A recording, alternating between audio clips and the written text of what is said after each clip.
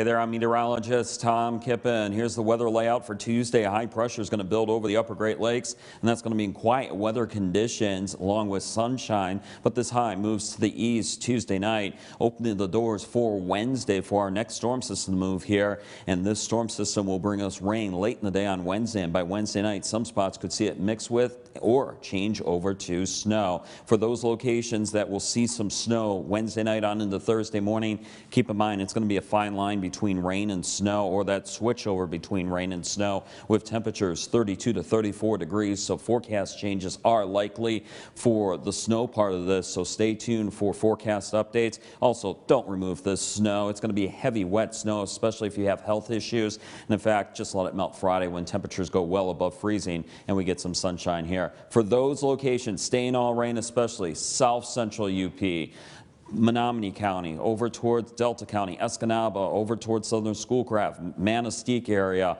Flooding will be possible in poor drainage areas and low-lying areas, and this includes also rivers, creeks, and streams.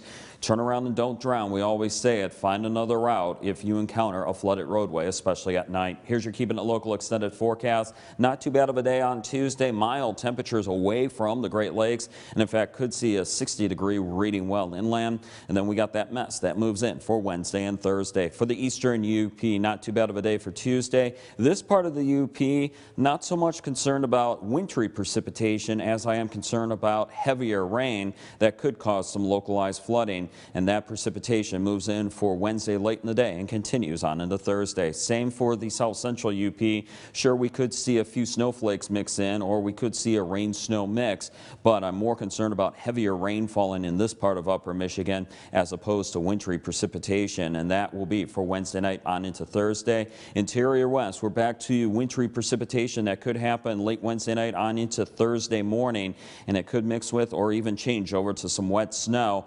And same for the Keweenaw Peninsula. We could see wet snow or some snow mix in with the rain, and that would be for Wednesday night and Thursday. But in this part of the UP, I think the precipitation will be just a little bit lighter as opposed to the central and eastern UP. Thanks for logging on to our webpage, upmatters.com.